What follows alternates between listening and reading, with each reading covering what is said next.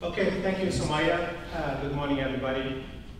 So the project that this talk is about comes from an answered National Science and Engineering Research Council of Canada project under the same title, Robust Crowdsensing for Intelligent Road Services. So this has been ongoing now for 2.5 years. We are in the last 6 months of this project. And we have done some work along different directions, one of which is this road information services direction. The previous paper I was introducing about the uses of vehicles is also part of this project. So the first thing is to realize that vehicles are not only used for transportation or moving from A to B, but also they have a multiplicity of sensors. These sensors can certainly be put to good use. Vehicles have sensors like visual sensors, proximity sensors, from radar to even LiDAR sensors in some vehicles. There are also sensors connected to the onboard diagnostic unit of a vehicle, and all of these are possible to use. And if we can tap into the OBD, on onboard diagnostic unit, which is standard in so many vehicles, then we can have access to a wealth of information from these sensors. Some of these sensors include, of course, information about velocity, about acceleration, about rotation, about angles and stuff like that, that is actually readily available for us to use. And I'll come to that also in a minute as well. But not only that, we can use vehicles for other things as well, including for computation or for storage, as I was indicating in my previous talk today, that these can be used for that purpose. They can be also used to inform about the conditions of drivers and sometimes the distress levels, especially if we have an emergency situation and things like that. And they can also directly connect to first responders, or it can be used for entertainment and infotainment and all types of services that are available to us. So that's the premise of the future vehicle. So the goals of the project that we are in is that we want to not only get information about other services around us, but also information about the driver. And you know that lots of insurance companies now are offering these dongles that you can hook to your OBD, and then it can monitor your driver profile, and you can get lower insurance based on that. We also want to monitor road conditions and classify the conditions or the roads depending on that. We want to do validation between different vehicles and want to make sure that the vehicles provide us with accurate information, and the information is also georeferenced as well. And we want to offer adaptive route selection based on preferences and also on road conditions and driver profiles and driver skills as well. Okay, so we know that if I have a smart vehicle, like the ones that are being proposed now for the future, and more now we are seeing these vehicles with lots and lots of extra sensors that can be used, then we can collect all of this information. But we don't have smart vehicles right now. So the first concept that I would like to emphasize is that we can use phones, mobile phones or smartphones to what we call smarten up these vehicles. So we integrate smartphones with a classic existing vehicle through tapping to its OBD, and the OBD is standard since the mid-90s, and now we are under OBD2, and of course we are going to move forward with that, and lots of information is there. So we can smarten these vehicles by tying them to the phone that you are using, and everybody has a phone, and everybody can use that phone. Now, we have these in-vehicle sensors that we can gather information from. And also, if we have the smartphone and the existing vehicle, we can also have multi-sensor fusion happening between the two, and coordination that takes place, actually in our case, in our project, takes place at the mobile phone itself. So we take the readings from the car, the reading from the mobile phone, we fuse them together, and then we have a more accurate reading. So with these accurate reading, we can then do some feature extraction. Whether the features are about a driver, the features is about the road condition, or weather conditions, or whatever we want. And these features will then give us road information and a driver profile. And from the road information and the driver profile, what we can do, of course, after we go and send these to a cloud, we can do cross-referencing. So some of these functionalities or some of this information, sorry, can be sent to a road information service that is owned by the city or the municipality, the province, or whatever. And some of it can be actually used for the well-known, for instance, Google Maps. So you can have this as a pre-processing step for Google Maps, so it helps in the suggestions of routes when Google gives you these routes to use. So some of these, and of course, then this comes back to you as a choice. So some of these functionalities are done in a vehicle. Some of them are done in a roadside unit, or what we call the fog computing space. And some of them can be done in the cloud. Okay? So the point at the end is that we want to use a vehicle with a smartphone integrated together to do that. Because we don't have access to these smart vehicles that provide everything now, or they are very expensive, we can use this option here, and that's what we have used throughout the project. So let's talk about road anomalies. Everything has a motivation, and the motivation for going for these road anomalies and detecting them is that they contribute significantly to accidents and failures and damage to vehicles and so on.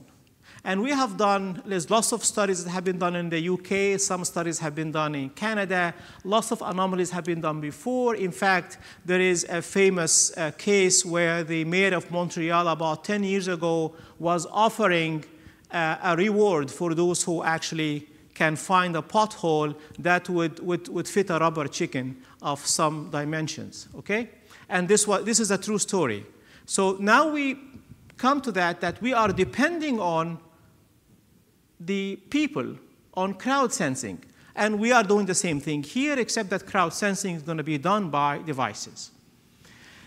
So there's lots of information here. This information may look very awkward, but let's say in the whole of Edmonton, there was that many road anomalies in 2016. In Toronto downtown core, that was that many, and in Ottawa downtown core, that was that many anomalies that have been detected. This is in 2016.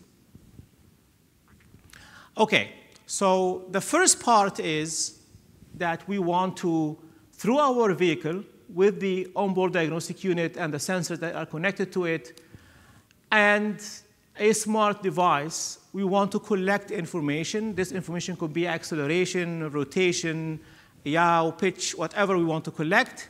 Then we want to denoise these so that we only keep the information that is going to show distinct behavior. And then we want to extract some features to know this is a pothole, this is a railway crossing, this is a manhole, whatever it is. And then we send this to a database. This database could sit at a roadside unit or later go to a cloud, whatever it is. But we also want to do georeferencing such that it is accurate. And georeferencing is also a very important function because accuracy in navigation systems is much needed. And if you are driving in downtown Chicago here or downtown Toronto, in our case, the satellite feed gets lost a lot, and you actually can't find your way. So being able to georeference this location accurately is a very important feature that we want to do as well. And at the end, we want to take these readings, put them in a database for what? For future drivers that are going to pass by the same roads in the future. So we begin by data collection. And to collect data, we have to find a car. So we have to find a nice graduate student who has a car that we don't care about. And we retrofit this car with so many things, including GPS devices and I mean all of these things here. And we have a couple of smartphones that we are testing with both as well. And we have a very accurate positioning system just for referencing. And then we have a crossbow IMU system, which is very cheap. This is the one that we are proposing to be used and enhanced and so on. And we retrofit all of this here, and then we go on the road and then to see these anomalies. And actually, the reason I said we don't care about this car, because we are going to ask this particular person to actually go in the problem areas and then feel the dip every now and then. Okay? The car survived, by the way. So what are the type of anomalies we are looking for? The type of anomalies we're looking for, like, for instance, could be something that can be done on one side of a vehicle or done on both sides of a vehicle. For instance, here, if we have a pothole or a manhole, this is a one-sided type of anomaly, and it has certain, let's say, characteristics in the signal that comes out in the three-dimensional space. These are the ones here. Or it could be something that is on double-sided, like railway crossing or a pump along one of these humps, man-made humps along the road and things like that. And again, each one of these has its characteristic that we are saying that this is the characteristics of railway crossing or whatever, and again, along the three axes here. So once we have that, if you notice that the signal has lots of noise involved, so the first thing that we want to do is to denoise these signals. And luckily, there is even a package on MATLAB that uses wavelet packet for denoising, and we can just feed into this MATLAB module, and then at the end, a signal that looks like that will be more denoised like that. And it's obvious that this is where the area we are interested in, whereas here there was lots of noise that we wanted to get rid of. So after you do this denoising, then you have to do feature extraction. And the feature extraction, in this case, you want to know what this event is. So depending on the specific signal that it comes out, you have a vector that associates this with a particular signal or a particular feed that comes there. So we say this would be, for instance, the acceleration. This would be, let's say, the time it takes and things like that. So this would be the attributes that you put together. And from these attributes, you can say, OK, I'm going to call this a railway crossing. I'm going to call this I'm driving on a mild road, for instance.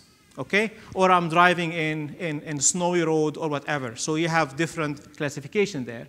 So these are the types of things that we went. Either I'm driving on mild load, I have a pothole, I have a severe pothole. And severe potholes, like in any place in North America, these exist. And especially at the end of the winter, you find many and many of these. And by the beginning of the fall, many of these are fixed, but many are not. And they become bigger and bigger every year afterwards.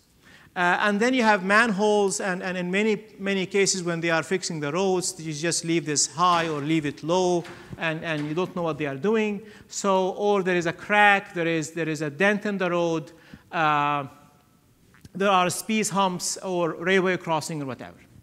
So we train this on the information that we have, and we say, OK, here is information. We train the system on these, and then we have a vector representing this information. And then it is trained and ready for test. And when we did the testing, this is the success rate that we have. So after we did the training on a certain roads, we go on other roads for the testing. And then this is the success rate we have. And it's in some cases, it's quite close. like, for instance, when you have a mild pothole or a severe pothole. And sometimes it's not as accurate. For instance, there was 80% somewhere. Let's say if you have these stripes on the road sometimes. It may confuse it with something else. So we do, of course, the true positives and the true negatives and the precision and recall and stuff like that. And at the end, we get that this is the classification. So we use that now. This is something we use. We decided that this is the event. But where this event is, we have to do georeferencing. And again, as I was mentioning earlier, we depend for location on GPS. GPS, in its normal usage, has an error of about 10 to 20 meters, 30 meters sometimes. So usually it is combined with an INS, inertia-based system, where you use both pieces of information to get more accurate results.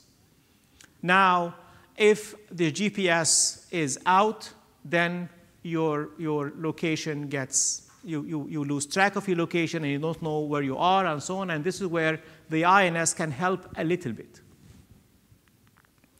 So we are going to use the GPS information along with the INS, and also we are going to use the smart devices sensor. So this is the addition we did here for more accuracy as well, not only depending on the car's GPS. What we have used for INS is a cheap crossbow IMU device, which just is going to just use inertia to decide, this is where you were, this is where you're going to be, and so on.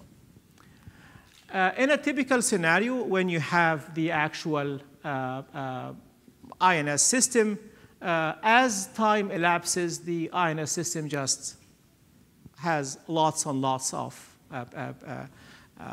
deviation from the actual road. Of course, when you use GPS, also you have to use mapping to actual road traffic and so on, so you know that this is road, this is not road, and this is used for correction as well. So with a GPS, you have errors as well, but it's better than just depending on INS. When you use them together, then you can actually have more accurate readings. If the GPS is challenged or doesn't exist, then what happens is you don't have the GPS reading. Then you start your INS system from a more accurate position here throughout the GPS outage. The GPS outage usually happens in downtown areas or in tunnels or whatever.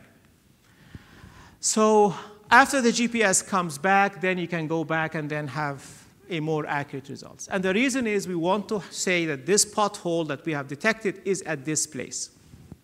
I want to say something else as well, that we are also experimented with a system where you don't depend only on the actual sensors for the pothole or for the railway crossing or whatever, but also on reporting by the actual user. But of course, this requires that another person is there and reporting, and this is not usually the case. So it's not as seamless as when you just depend on the sensors. So we have tested that. This is, for those who know Kingston, this is typically a typical place in Kingston here. And we just went from one place to another. And because Kingston does not have any place which is GPS deprived, we do simulations by just turning off the GPS receiver. And there are several places where we turn off this GPS receiver and only depend on the IMU to see what the results are. And during the GPS outages, we see how much we deviated. And we can see that using both systems together, you can actually maintain some accuracy during GPS outages. OK, so that was the first part. So now we have the events on the road. We know where they happened. I still have the georeferencing. This is something that I'm still going to use. But now I turn on, what else can I do? I can also do driver profiling. To do driver profiling, we did two separate studies. One is an offline study. We did a study of, we got data set, and we do a study on driver profiling for X number of users for crash and near crash situations. Because if you do real testing, you cannot wait for a crash. Oh, we crashed. Oh, this is why we crashed. We can't do that, right? So we had to depend on information that has been collected by a third party for that purpose. Once you train on crash and near crash, then you can have your driver, and then you can actually decide what the action of this driver, not in a crash or near crash situations, but just what is the profile of that particular driver. So what do we get? Again, we get the same information, whether it is how close we are, what is the side movement or the vertical or horizontal movement, what is the yaw, around the rotation around the vertical axis, and what's the speed, and so on. So we use all of these here. And we also take into consideration, and that also comes with the data set that we have been using, road conditions, traffic flows, traffic density, weather, and whether there was a road alignment or not, what is the lighting that was present in the case, and so on. So all of these are input in the data set. So what do we do in this case? So as I say here, traffic flow, density, weather, and so on. And what we do is we identify the maneuvers done, and we classify people as, there was initial classification as aggressive, non-aggressive, but also there was a classification of skilled, because sometimes there are people who do aggressive moves, but they don't go into accident because they are very skilled. And there are people who are very conservative in their driving, and then they run into accident because of skilled people who confuse them. So that also could be the case. So again, we said about road conditions. These are the things that I was mentioning before. Traffic flow, whether we have divided or undivided or no lanes whatsoever. Traffic density, whether it is stable, heavy, or unstable, or just goes up and down, and things like that. The weather, foggy, snowy, rainy, and so on. And the lighting, whether it is very early in the morning, at night. This is my worst driving condition. I mean, I don't like to drive in this here. I'm OK with dark. I'm OK with daylight. That's me. Other people are fine with dusk and dawn and so on. So with that, we take the information in, and then we can see how this driver behaved in, again, crash or near crash situations. So we look, for instance, at acceleration. We look at lateral movement. We look at range with the car ahead of them. And for instance, we can then classify this as tailgating. Okay? There are more attributes that I'm just skipping. And then we can classify this as aggressive lane change. You change your lane either very, very, very suddenly, or you change your lane and unsafe, somebody was in your blind spot, stuff like that. So we classify this as aggressive lane change, and so on. So we keep classifying these into different cases for driver behavior. This was used here in a hidden Markov model for this classification, and then what? Now, the data set we used is the Strategic Highway Research Program 2 Naturalistic Driving Study data set. It comes from Virginia Tech. For them to give us this data set, it took about 6 months of negotiation to give us the data set, because they wanted to know what we are going to do with the data set, whether we're going to alter it or not, how private it's going to be, who's going to keep it. We have to get signatures from everybody that we are going to keep it safe and sound. We are not going to touch it. We are not going to expose it. We are not going to share it with other people, all of this stuff. So but actually when it came, it had lots of stuff. It had information about crash and near crash situations of many, many, many drivers in many conditions. It had videos of the situation. So many things can be analyzed with this data set. It's a very good data set for those who are interested. Of course, it costs money. They sell it, but it's worth it in our case. And as I said before, this is where we look at crash and near crash situation and look at the risk a driver may be causing for this type of crash. We also experimented with different machine learning models, like the previous speaker was talking about. There is random forest, there is support vector machines, there are other types of classification techniques. And at the end, our case showed that if we use random forest decision trees, then we are better off. It provides better classification of the cases we have, but this may apply to this data set. It may not be the case for other data sets. We don't know. So after we do this, so this is the offline part. We did, all of this is offline. So now what do we do afterwards? Now we have drivers going. This is the online part where we actually measure the information. So what do we do with that? We have, remember we have, we did a classification and we have a vector that's aside. These are the features for that particular driver. What we want to do is we want to have a risk prediction for this driver, and then we have a probability of that. Once we have a probability of risk, we score drivers, and a better score is, a higher score is better. So with a score, and then we say, your score is 1, your score is 2, and 3, and so on. For many insurance companies, this score would be good enough to know what type of driver you are, and so on. And what we want to do is, what is the probability what is the risk probability of a certain driver, a certain environment, okay? And that's what we measure here, and at the end, that's what we end up with. So now we have information about drivers. We know what the score they have, and we also know how either skilled or unskilled they are, and whether they are aggressive, not aggressive, things like that. So what do we do afterwards? We go back to the system. What can we do with this?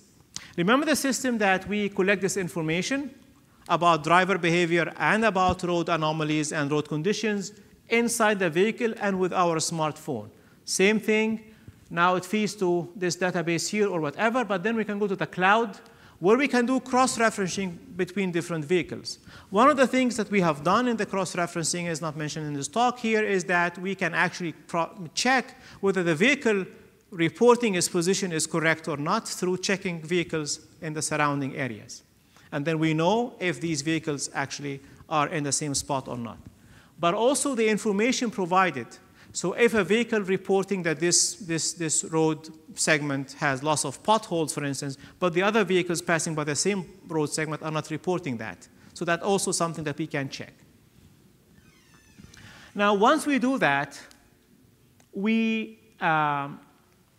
drivers could be the ones we use for the test case, or others may want to make route queries. So we get back to them with route recommendation, but route recommendation will not be only the shortest or fastest route, but could be the route that could depend on other factors, including the road conditions and the nature of this driver. Who is asking for this route? Okay, is it driver? Is it John or Jack or whoever? Okay, so this brings us now to route planning and route recommendation. So if I want to move from point A to point B, and luckily in Kingston, I only have 2 roads to choose from. It's a small town, but even then, you can see the differences between the roads. So over here, for instance, I want to go from a place which is very close to Queen's University to a place which is close to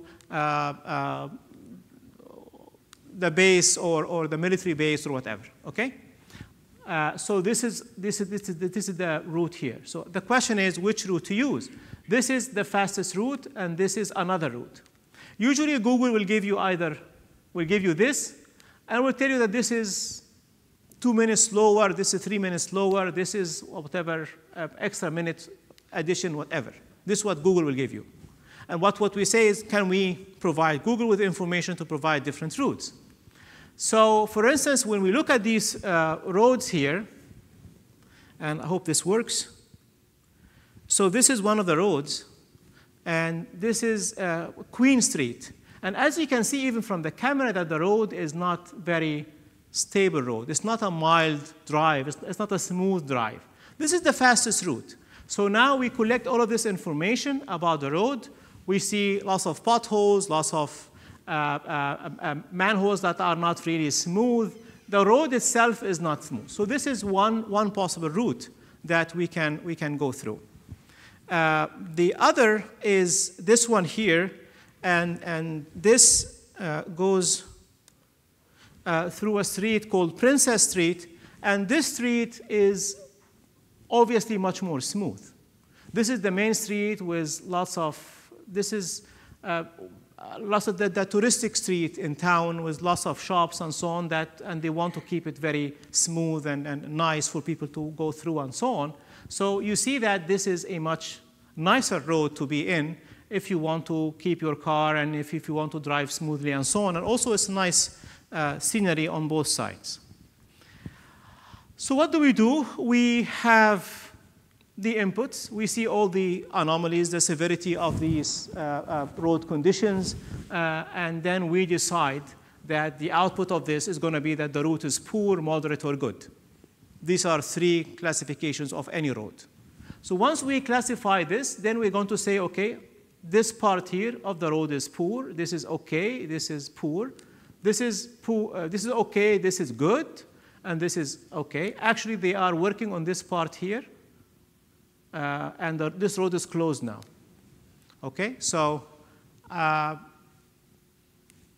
once we have that, then we say that, okay, route 2 is the one that can be recommended, for instance, because this is the route that is smoother and better and so on.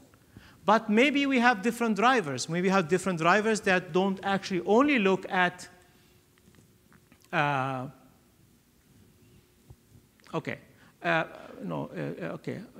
maybe I should go here. Not only look at the road conditions, but also at the skill of the driver and what this driver can do and things like that.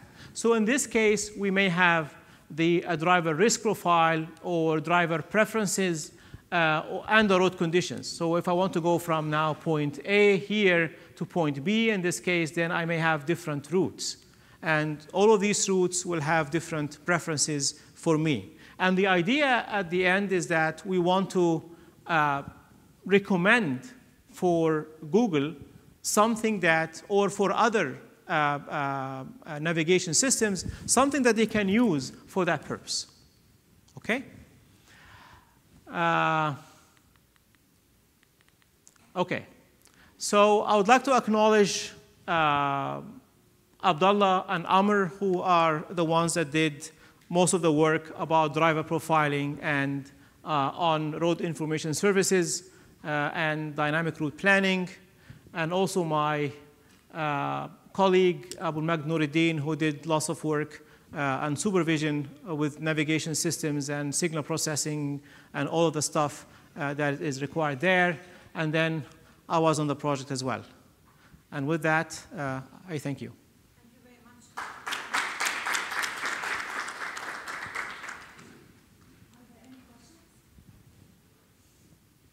So, are you using the phones to collect data and report it, or the phones are also being used as sensors to measure acceleration, etc.? Exactly. The phones are used as sensors and as computing devices and for sending the information as well.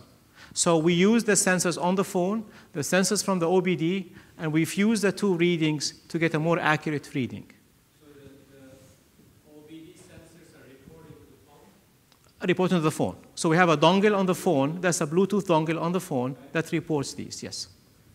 And the point is, future vehicles will not need these sensors from the mobile. What we are using now, these are legacy vehicles that don't have all of this luxury of these new vehicles that have all of these sensors and all of these reporting and so on. So this is why we are using both types of sensors.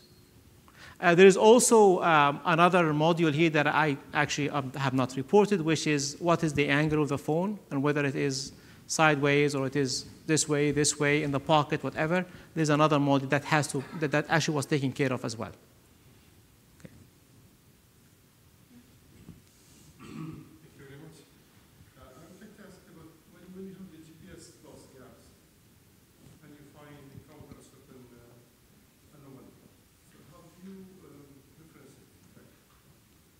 So the INS sensors are going to give you some, I would say, approximate location, so because they have errors, but they are going to begin where you last left them off. And also this can be used, we can actually use the maps to make sure that we are within the boundaries of the maps themselves. There's going to be the instant of losing the GPS after the moment. Yeah, and if the GPS outage is long, there's nothing you can do. So you are going to, it's going to be. But they won't be able to, if you're on the same road, if you speed and stuff, so you can at least make. Yes, and that's what INS systems do because they have access to the speed, instantaneous speed, and so on. But still, they have deviation from the actual values because these are not very accurate INS systems, anyways. The ones, if we go back, the ones that I have been talking about before, which is, if you go back to the set of equipment we have, there is one that is very accurate. This one here, and this is very expensive.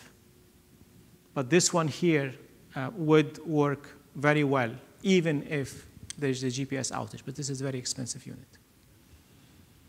Like we're talking about 25,000 or more. Another question, please.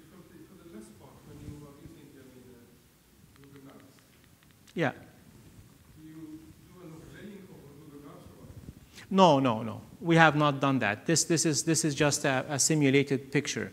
That's what we want the student to work on that too. We don't want to overlay. We want to offer a pre-processing step for that. You mean this one here, right? So Google is going to, that's what Google is going to give you, okay? But we want Google to give you this instead. Why don't you overlay together? You can, of course. You have both information, Google's information, as say speed and distance and so on, traffic, and then you additional information. But of course, you can do that, but if you use, but this one will have to use Google as well. If you use Google for a commercial purpose, you can't. If you use Google for a research purpose, that's fine. So we can do it in the lab for research purposes, and we can say, okay, here is an app that we developed, we can use for research purposes, and it works. Or you can try to have an app that is approved by Google that can be used this way, yes.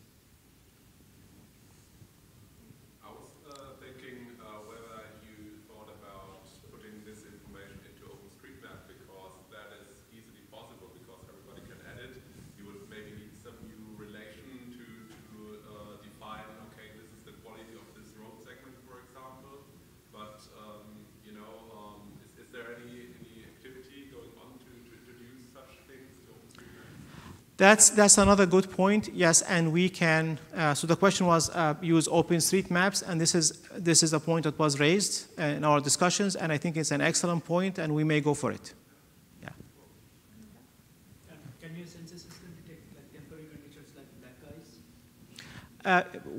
Well, the answer is yes. It can because of the skidding that's going to happen. So through the different measurements, we can detect that. Yes. I heard that you're also using a smartphone for data collection and transmission. So smartphone using not just GPS but also using Wi-Fi signals, cellular phone signals for localization.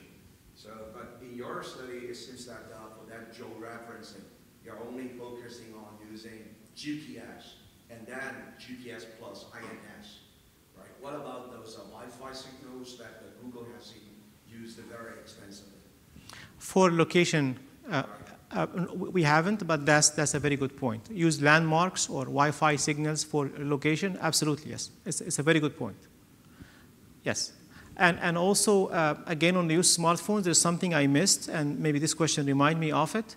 When you use a smartphone, what you transmit to the cloud doesn't have to be real time, which means that you can collect the information, because information collection and then about roads does not have to be in real time. So we can accumulate certain collection about certain road, and when you are in Wi-Fi coverage, you can just send it.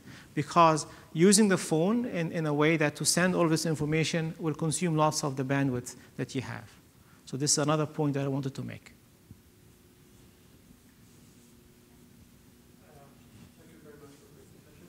So when you compute the score of driver, do you change this score in real time and send it to the cloud at which time that the behavior of driver changes?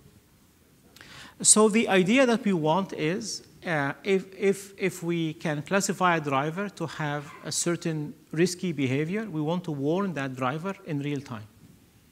Okay, you are doing this. So the remaining part of this, okay, we have the score of the driver, and we know that this driver behaves in this has this risky behavior, so we want to warn that driver in real time. That's the idea. Yeah. Do you know if Google already collects some of those data? I don't know, but Google would have ways that you can enter this information, send information to it, and also ways that you can enter road conditions or service on the road or whatever, like construction and things like that. But I am not aware that Google will have this as something being reported online, no.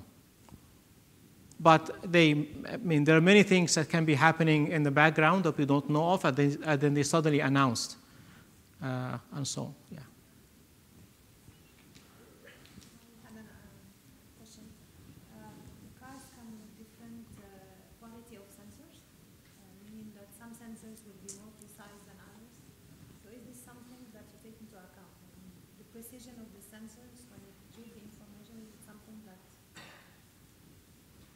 So the question is, for those who did not hear the question, is that what about the different sensor either quality in terms of accuracy and also sensor calibration and things like that? The answer is absolutely true, and this is a problem. We have used actually 2 vehicles, not 1, but this is not enough. 2 vehicles is not enough. And we, one of the things that can be done is, because we have the sensors from the mobile phone, this helps, and also the denoising also helps.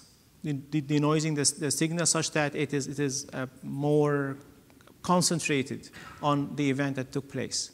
But sensor calibration and accuracy and so on is certainly a factor. And this is a factor about the quality of information coming from any crowd sensing application.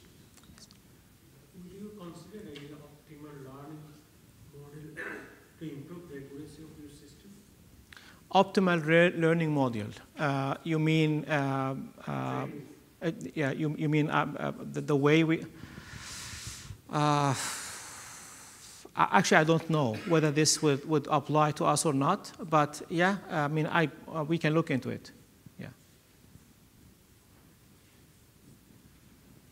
Any other questions? Alex, can you join me to thank? Yes, absolutely. So I'd like to thank Dr. Hossam Hassanein very much for this nice presentation on the quality of both the speech and the quality of the work itself. So thank you very much. Thank you.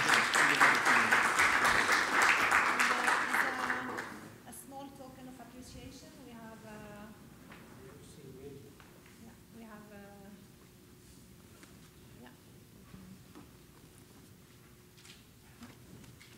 Thank you.